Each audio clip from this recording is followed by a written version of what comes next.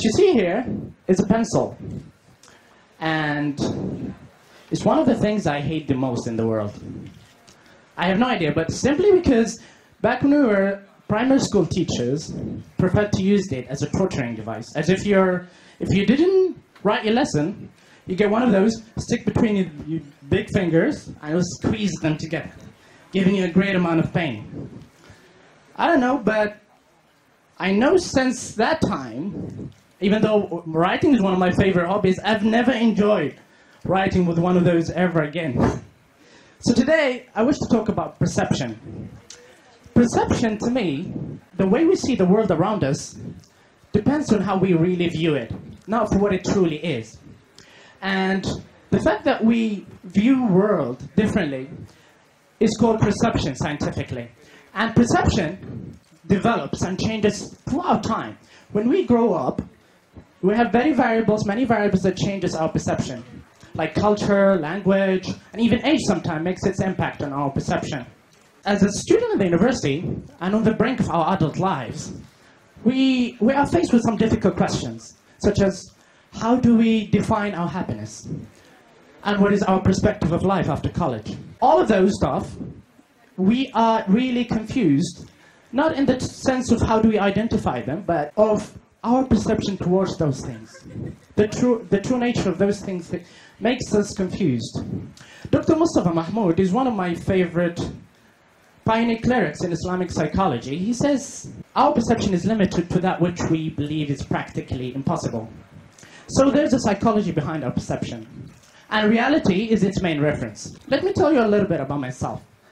My parents migrated from Mauritania, Islamic Republic Mauritania, basically. Growing up outside gave me an insight of how society could alter, could basically shapes our entire vision of life, and really dictates how we see things around us.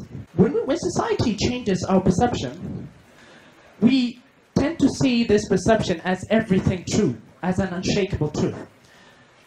For example, in the United Arab Emirates, where I spent some of my years in time, we used to be sent to school as early as 6 a.m. We used to line up in lines like that just to cheer up for the national anthem, which is something I've never understood the importance of. I know this is one of the things that encourage patriotism and stuff like that, but I've never really understood how could that really become a social norm. After that, we were taught in school so much different stuff. We were taught about history of our forefathers. We were taught about how women basically have half brain, even though that the number of girls in education are double that of the boys, if not more than that. Really, perception could be dazzlingly magnificent and shapes everything we think about it. Everything we see in the world around us is entirely depending on our perception. This is Alia Crum, a clinical psychologist from the United States. She made an interesting experiment. She basically says in her experiment that the label we create for things, we automatically react to those labels which we created subconsciously without we knowing about them. She made an interesting experiment. The subject matter of the experiment was a milkshake. 2-bottle milkshake. She made sure that each one of those 2 bottles, 300 calories each. And as people coming from outside, she tested their hormones. The hormones are responsible for hunger and thirst. The labels that they put on those milkshake, one of those was indulgence shake, remove your thirst. Another one was sensory shake, fat-free, something that's totally healthy. Surprisingly, people who drank from indulgence shake responded to that as if they drank 3 times more. This is basically translates and proves how what you label something, your body or your brain tricks you into believing that it's completely true. Doesn't really mean it's true. It does, your brain tricks you to believe that the label that you created to something is true. Like, think about people around you in the university. There are people whose only concept of being in the university, they just want to graduate. There's no concept of learning because you're going to forget everything. There are those people. And there are also people who is bookworms, like complete bookworms, who understand nothing. They have no social in life. I mean, they understand everything about studying, but they have no concept of social life. There are also the clubbers. They're everywhere. They don't give a damn about the world. But theoretically, all of those people are students. But they have the rigid perception of how things should be, how life is all about. And guess what? Always rigid perception begs rigid reactions. It's relatively hard to talk to people out of that bubble they surround themselves with. Because of that bubble, you'll have to understand that nothing stays the same anymore. Everything changes. So based on that, you need to alter your thinking in a way that whatever you see, you have to understand that it's not completely true until you know exactly what is it about.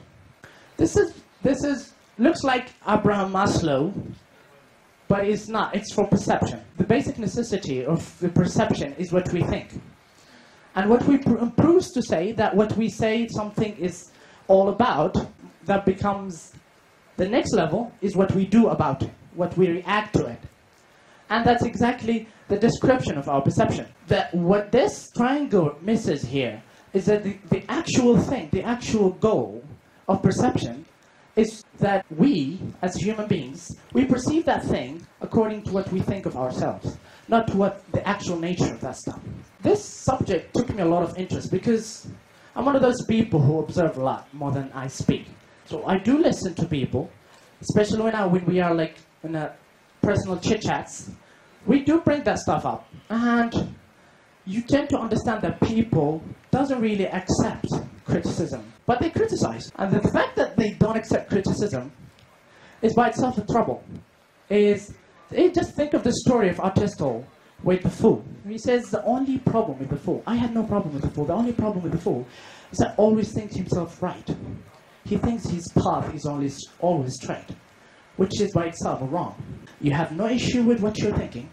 There's no issue of where you're coming from, no issue of what your cultural perspective says so, but the issue is that you always think that you're right. That's by itself is a trouble. The whole debate in the Arab world over the past 5 years was about the sources of terrorism and what drives big numbers of Muslim youths across the world to die in battles which they know nothing about. The consequences of that was like there's a big wave of Islamophobia in the West and many other countries that they are afraid of what Muslim label others to be. People have the right to judge whatever they want to judge. It's the actual nature of people. They will always judge. But the thing is, what's your reaction to this judgment? Islamophobia and terrorism are just phenomena. And what we think of them translates into what we react to them. I can tell you from the heart, as a Muslim youth, the issue here with terrorism is not so much of our religious discourse. It's not so much of our political corruption. It's our understanding of the concept of freedom of expression. The concept of freedom of expression is an abused concept. I'm one of its biggest supporters. I believe that across the world, there are places where freedom of expression is not entirely given. There are places where there is an incomplete practice of freedom of expression. But the issue is, if you didn't give a space or a place for understanding, a place for youth to speak up, such as this one, they won't have that prejudice towards their own self, towards their own mindset. I believe the more, as human beings, the more we open a space for each other, the more we understand each other, the more we engage and converse and mingle with one another, we will understand one another. Cultural perspectives do matter a lot. Back in the Arab countries, for example, it's okay to converse and mingle with people from your community, strangers even. But here in Malaysia, if you do that, that's insane, really. And if you notice inside the class, there are people like maybe internationals, maybe locals, who do ask a lot of questions to lecturers. That's culturally impolite in Malaysia. But back in the Arab countries, that's commendable actually. And if you don't ask a lot one way or another, you're bad students. This shows a very valid question, how much social norms have power over our perception. If you and I hang our happiness outside, leave it to the labels of people, then we will wait so long for us to seize our happiness. If we didn't embrace our own self, if we didn't embrace our identity, our objection before our approval, our understanding before our misunderstandings, that sense of freedom, prejudices will always be a dream. Because things might seem different from the outside, yet it isn't really different. It's your perception that makes it so.